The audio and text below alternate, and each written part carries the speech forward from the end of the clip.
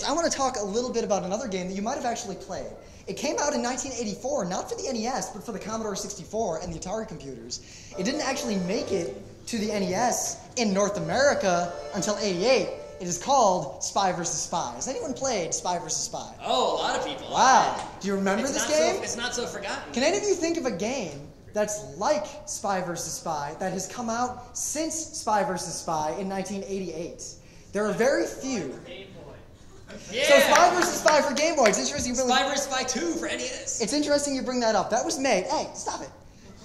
It was made by a company you've never heard of called First Star Software, and there's this whole story behind it that's actually not that interesting. They made 2 games, Spy vs. Spy and Boulder Dash. And the company exists today, as far as I can tell, to continue to make money relicensing Spy vs. Spy and Boulder Dash. So the deal with this game, for those of you who haven't played it, is that it is a direct versus game again. 2 players, perfect information. There's nothing to hide. Yet it's hide and seek. You have to get 4 items, put them in a briefcase, and go out that little door with the airplane on it. That lets you fly away. And then the building explodes and kills the other spy.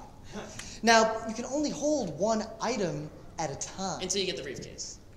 So, what ends up happening is you find, like, the money bag. All right. The other player sees the screen. He sees you got the money bag. This game wouldn't work if you couldn't see each other's screens. Most games, you played Bond as a kid on the N64. And people would yell at you if you looked at other people's screens to see where they were and snipe them.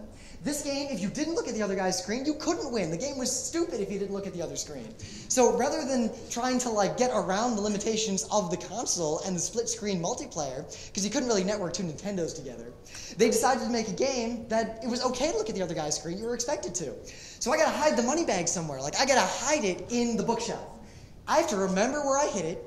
I have to remember all the traps I've laid along the way. I have to hope that he doesn't remember where I laid it, and I got to protect it from him. Yeah, the best idea is to usually put it somewhere and then put a trap in the same room, right? Perhaps you put a water bucket on the door of the room where you put the money bag in the dresser. But then, if he tries to go in that room, he'll die, and he probably couldn't pay attention long enough to see you set the trap and hide the money bag. So then when you go to get the money bag, you make sure you bring the umbrella with you so that the water bucket doesn't get you. Of course, you'll forget and just die a million times. Yeah.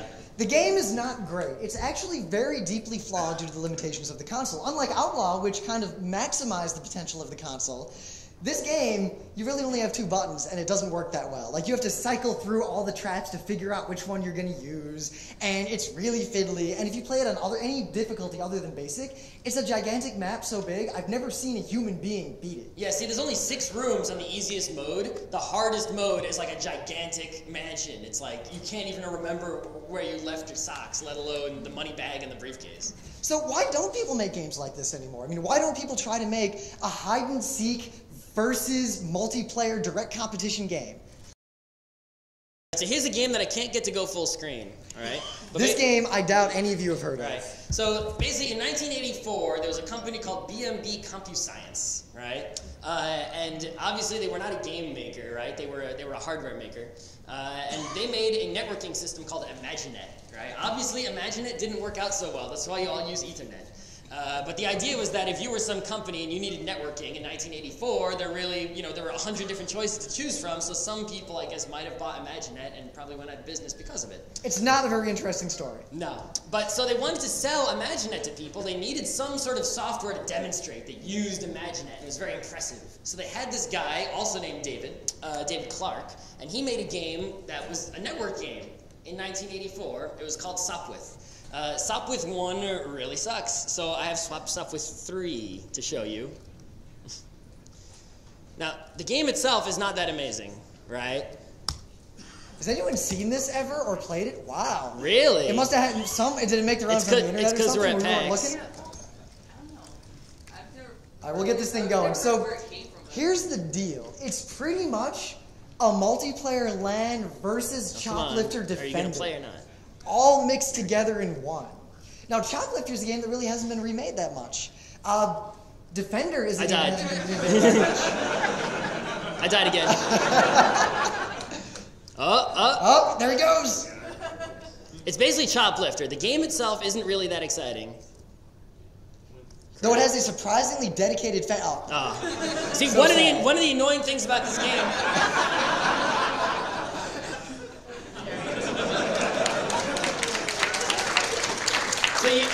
like chop liver, you got bombs, you got guns, you fly around. One of the annoying things about this game is that when you fly to the left, your controls suddenly flip. So up is down and down is up. And then when you flip back, right? But there's also a button to do a barrel roll. And that basically lets you reverse the controls, sort of.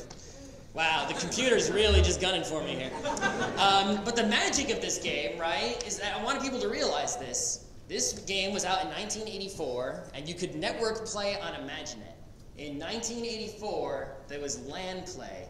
Mega Man 2 did not exist. Zelda 1 did not exist. Spy vs. Spy was not even in the US yet. Mario Brothers, maybe around, it was 85, right? But there was a LAN game, and if you went to like any college that had, you know, the second version of Sopwith, Sopwith 2, after Imaginet went out of business, right? When that came out, it actually let you play with regular old networking. So everyone who had just DOS computers in a LAN, in a school computer lab, in a college computer lab, in a company, they all had Sopwith because they all got it for free. It was open source, whatever. But the thing is, right? If you did LAN mode, right? There's a lot of things to be gained from LAN mode that people aren't taking advantage of because they're not even thinking about it anymore, right? The one thing, obviously, is everyone has their own screen and their own set of controls, right? Which, you know, counts for a lot. But also there's that, you know, that feeling that you're in the same room as the other guy. It's one thing to have the Xbox 360 headset, but when you're in the same room as the other people playing, you can yell out at them, "You piece of shit." Right?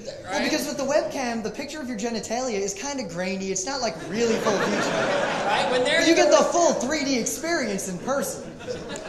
Right? But the real thing is when there's no lag, right? When you're developing a game, when you're programming a game, network code is the hardest thing to write. People don't realize this. And you see a lot of indie games come out and they just mess up the network play completely. It just doesn't work because it's so hard and they don't learn the lessons, you know, from the old, you know, people who've already figured it out, like John Carmack. Now, LANs, I mean, people aren't going to go to LAN parties as much as they used to. I don't really expect people to. Gaming laptops are usually not the most economical thing.